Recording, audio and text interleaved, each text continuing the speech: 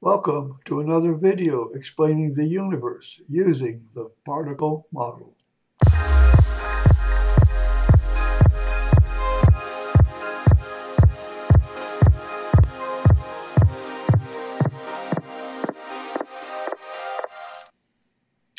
Today's video is about the homopolar motor and how I actually found that the spinning armature example of a homopolar motor supports the particle model.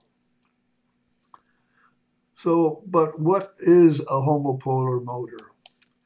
As I usually do, I head to Wikipedia to get a nice explanation, at least normally understandable. But if I were to read this to you, even I get confused reading through it. It's probably could be understood, but it's very hard to follow. So instead, I'm going to show a video. This is the video. The title is How to Build a Homopolar Motor. And this is the example of one. It's called the spinning armature. Normal explanation for this is the right-hand rule. We'll go into that. But to show you an example of the spinning armature and others, I'm going to show you a video.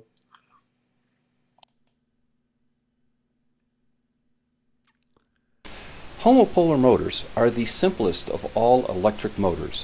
While their low torque and low efficiency make them poor choices for actual use, their adaptability and ease of construction make them perfect for technology demonstrations and science projects. This video will explain how they work and everything you need to know about constructing any of a number of different types of motors. Okay, well, you can see that there are quite a number of different ways to demonstrate the homopolar motor. But the armature is very simple. It's made up of three parts. It's got a battery and a magnet and an armature that is spinning. So excuse me, we'll move on here to explain a little bit about these parts. There is a conductor, and normally it's a copper wire that is the conductor someplace in the circuit. But as you saw in the rolling battery, the aluminum foil becomes the conductor. So the conductor could be just about anything that connects the plus of the battery to the minus. Batteries are normally 1.5 volts, anywhere from AAA up to D, mostly the smaller ones because they move better. But the magnet now, the magnet is a neodymium magnet, which are part of the rare earth magnet family, the most powerful permanent magnets in the world. They are referred to the Nib, which stands for neodymium, iron, and boron. Nib magnets, the strongest ones in the world. Now, these magnets are quite strong and dangerous. In fact, I hurt myself when I first got these. So I'm going to show you here, if I can, this is a 3 disc magnets separated by plastic at this point. And this, I'm going to show you a battery. This is a AA battery. And now I'm going to put it together. Sticks. You hear it click, come on. Take it off. It takes a little bit of force. Either way, it sticks either way. And I can turn the battery around. It sticks this way and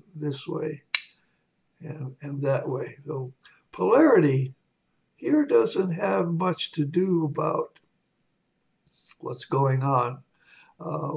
You put these on there. So they're very strong. The bigger they are, the stronger they are. And they can, a strong magnet like this will attract something from a foot away and cause it to fly over and hit you. Depends on what that object is. It could hurt. So if you do one of these, and you can do this at home easily, well, sometimes it's not easy to set up. That's what the original video told us. It's not so easy to set up, but do it at home. Be careful. Well, a little bit more about the battery. If you look at the battery, you got 1.5 volts. Normally, you don't have a resistor there. I put that there just to limit the current to 1 amp. 1.5 volts, 1.5 ohm, if that's what the ohm of this copper wire would be, you would draw 1 amp. And that's other than that, that's a lot of current for this little battery. The guy who did the video, he tested all these other batteries and found out that some of them don't even last 3 minutes and others last almost 8. So you do any number of experiments with this, you better have a bunch of batteries available because battery life isn't very high, but the current is really high. It's in order to develop a strong magnetic field around the wire. And as I said earlier, the standard model explanation is the right-hand rule. And this is part of that same video. And he's showing that when the current, this is in terms of current, not G1 flow, when the current is flowing this way in this part of the armature, and the magnetic field of the battery is going up at this point in the armature, then the force is on this point is into the page and therefore will turn counterclockwise. And that's exactly what it does. And in fact, I'm going to show you the video. As a reminder, the right-hand rule only tells you the direction of the force, doesn't tell you what the force is. Okay, here's the It should rotate this way. And it does. It should rotate this way. And it does. It should rotate this way. And it does. It should. Okay, I looped that one so you could see it several times. And what you find with this is that first of all, it starts slow, but it does move counterclockwise. Well, now this is my explanation, or the TPM explanation for this, and it's based on interacting magnetic fields. And this has been, I've used this method to describe forces like this any number of times. Measuring the electron mass, it comes to play there. And it comes to play in here. And here's two interacting forces. The green vertical is the magnetic field going straight down. The green circle is the magnetic field around the wire. And in this case, we're looking at the end towards this point. So the G1s are coming out of the wire and going, and the left-hand rule for TPM says it should be this way. And of course, what happens is on this side, the G1s flowing from the magnet are in the same direction as from the wire, and it builds a nice clump of, it's almost double the amount of G1s from if they were the same number. On this side, it also doubles, except that there's a lot of collisions, and therefore it doesn't get as big. That sets up an imbalance, causing a net force going this direction, which ultimately then pushes the wire from the front to the back. And that's what happens right here. It's pushing the wire at this point from the front to the back. On this side, by the way, of course, the magnet, as was shown in the picture, and he had it right, north at the bottom, south at the top. As far as G1 flow, that causes that it goes from north to south As, that's not a current flow, that's the opposite. A current flow flowing up in the center, down out here, and down out here. This side you got G1's going to the right, this side to the left. So this is being pushed into the page. This is being pushed out of the page. This is being pushed out. That's being pushed in. And it spins counterclockwise. What he showed was exactly this, but the standard model says it's the right-hand rule. Tells you the direction it's going to spin, but it doesn't tell you what the force is. Particle model says it's this force that builds up by the interaction of two magnetic fields. Well, it brings up an interesting point about G2 gravity. This is a magnet. This is not, the arrows are for current flow, so it should actually be going the other way, but in this example. But the flow of the G1s, let's assume it is that way, that's controlled by G2 gravity. Particle field is around there. It sets up a G2 force around here that controls the flow of the G1s around these. And the G2 gravity sets up around the copper wire and sets up a spiral type flow around the wire. That's the primary force controlling both magnetic fields. But now you have two interacting fields, and I'm going to give it a new name, a secondary force that is built up by the interaction of the two primary forces. It is kind of interesting, and what you have is a large mass here and a small mass here. And by the way, that mass exists over the full length of the wire that has a magnetic field around it. If there's a magnetic field around it and there is the magnetic field of the battery going down, you're going to have a force going into the page. This represents the same force over here. It's got it's not just one little clump.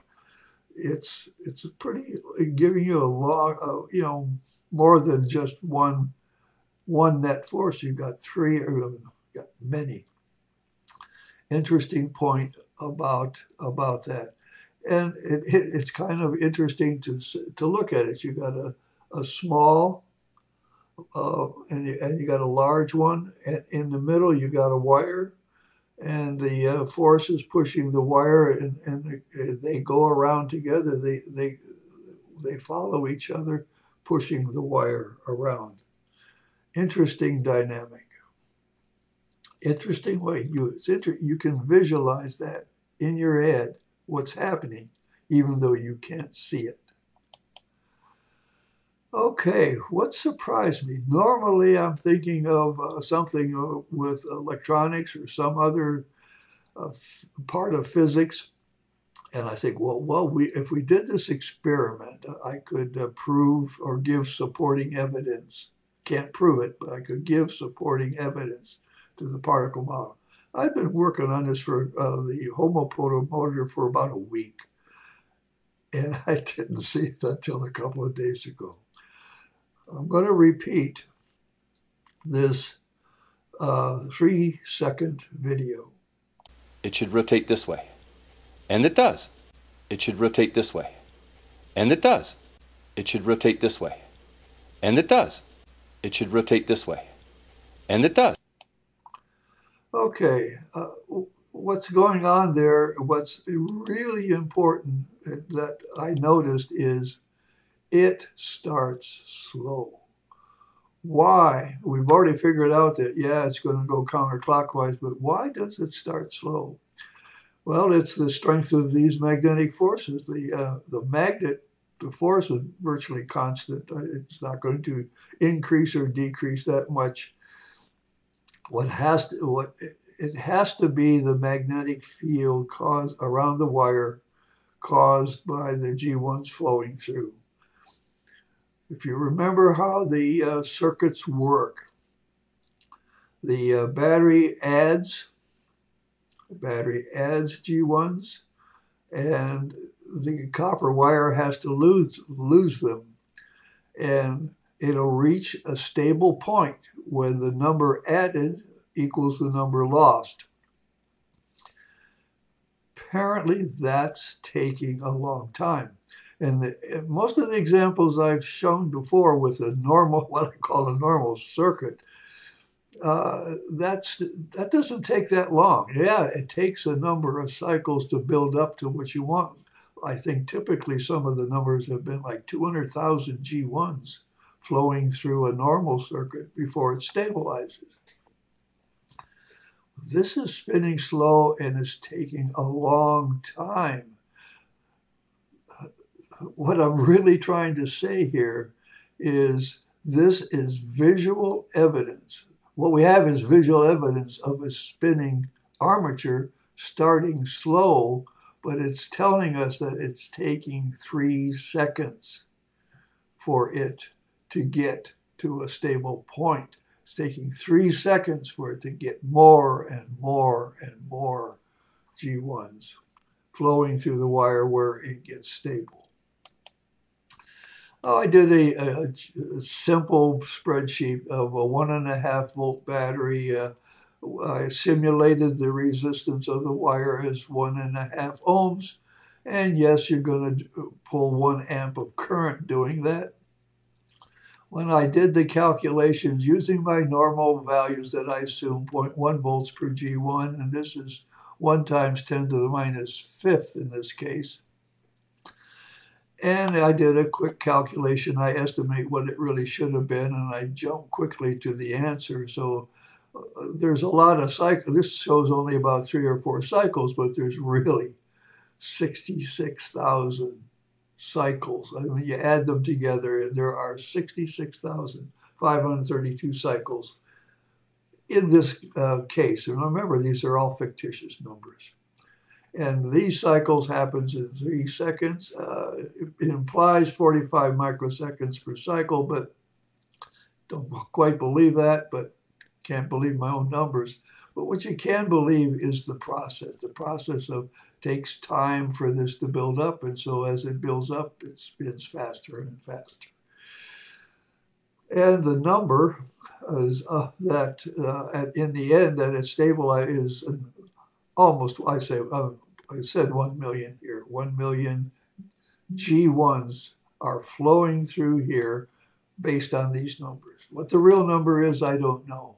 But the 3-second buildup time it gives supporting evidence for the concept model, where the model of the battery is that it adds G1s and it loses G1s, and will keep adding and losing until it gets stable, and it takes 3 seconds. That, to me, this is supporting evidence for the particle model. And I got it. It was like a gift. I didn't plan it. A few days ago, I recognized it and said, wow, that's amazing. A slow spinning armature, supporting evidence. Right-hand rule is not a physical explanation. It tells you the direction of the force, but it doesn't tell you what it is. The secondary F2 force caused by 2 magnetic fields is the explanation for the spinning armature.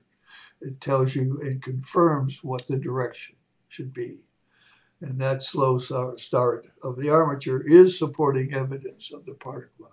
It's not proof. We don't have direct evidence. What we have direct evidence of a slow spinning armature. But the model itself would have predicted a slow startup because of the time it would take to build that up. I didn't predict it. I found it and then worked backwards to show that it is supporting proof for the model. My name is Bob D. Hilster, and I am your particle model guru. Tune in next time when I'll explain more of the universe using the particle model.